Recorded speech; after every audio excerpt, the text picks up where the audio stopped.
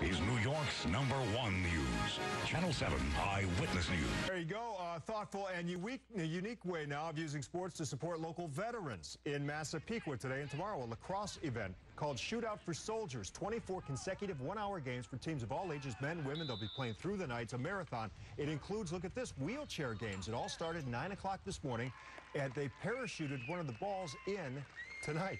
Wow. The goal here to raise money to help veterans transition back into civilian life.